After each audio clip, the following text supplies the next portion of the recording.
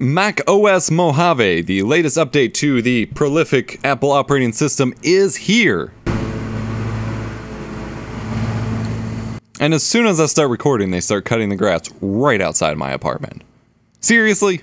And while plenty of other websites and videos will do a much better job than I would of covering all of the changes provided in the update, there is one thing I want to focus on in this update, and that is the new screen recording tool. So I've got my MacBook booted up here, I've updated it, enabled the dark theme because, of course, and I'm going to show you what's going on. Alright, so in previous installments of macOS, in order to do a screenshot, you'd usually just use the Command-Shift-4 hotkey, and then drag that around and take your screenshot, and it would save to the desktop or wherever you have it set to save, and you'd use it, or you'd type in screenshot and take it that way.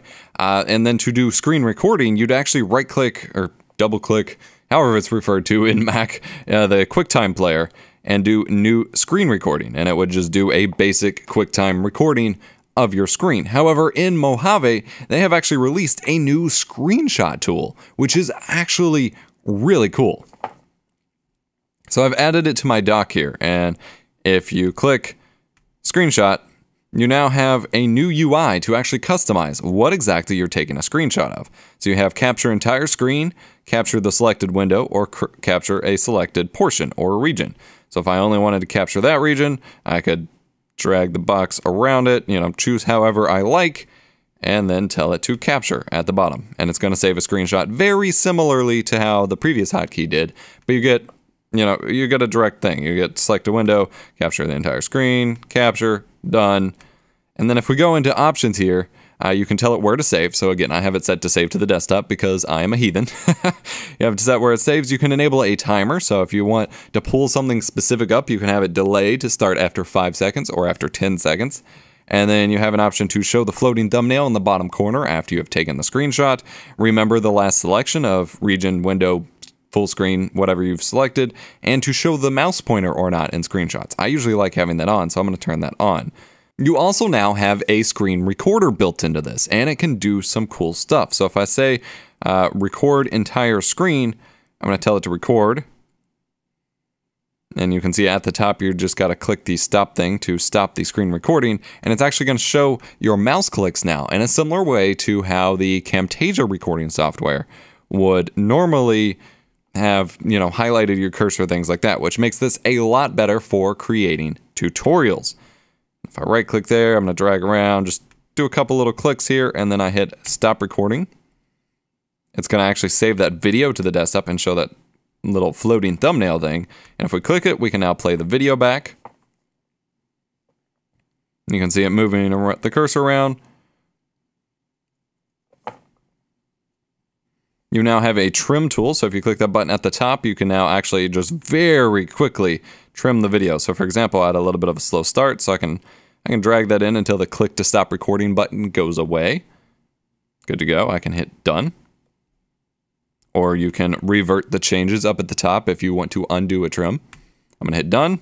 It's going to save it to a new MOV file, and then we can play that back using the normal QuickTime movie player. Now you notice I mentioned that it shows mouse clicks, and that was not done in that recording. That's because you actually have set options once you switch over to screen recording mode. You get to choose which microphone you're using for the recording. So if you are using recording a tutorial or showing someone something, you want to select a microphone.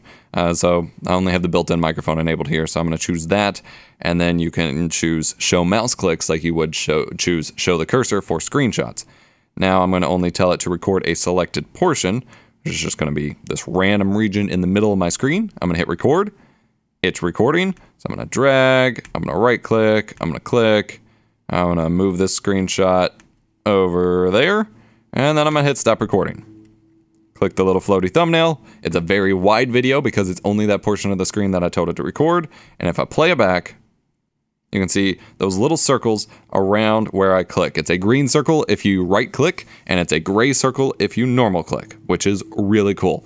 I know this is something simple, and you guys are probably thinking I'm a little silly for having spent all of this time talking about this one feature, But as a content creator, as someone who does a lot of screencasting and screen recording myself, having these features built into the operating system is really cool, especially since typically the built-in screen recording of QuickTime Player has always been fairly high quality, and this one should be as well. I'm fairly happy with how it goes, and then I tell it that I'm done, and it dropped a video on my desktop. I think that a lot more people than you might think could actually benefit from being able to screen record and show people really quickly how to do things, especially with services like Skype and Discord and even social media sites having basically drag and drop video embed support so that you can quickly show someone something. Holy crap, that lawnmower. I think it's a very beneficial feature for a lot of people, and it's just one less thing you have to worry about configuring if you're doing basic screen capture work on your system. If you have a microphone hooked up, you can hook up a USB microphone and tell it to record your screen, and you don't have to configure OBS or any other third-party software. It's just built in, which is really handy. The only thing it's missing is some sort of like webcam integration, which could get a little messy, and that is what third-party software is for. So hope you enjoyed this video. Again, I will put some links in the description to more wider coverage of the updates provided in macOS Mojave if you're interested. Otherwise, hit the like button if you enjoyed. Subscribe for more tech education and occasional Mac videos. I'm mostly a Windows and Linux guy, but I do own a MacBook. It's an older one, but I own one. Video on that soon, actually, and wanted to cover this. I'll see you in the next one.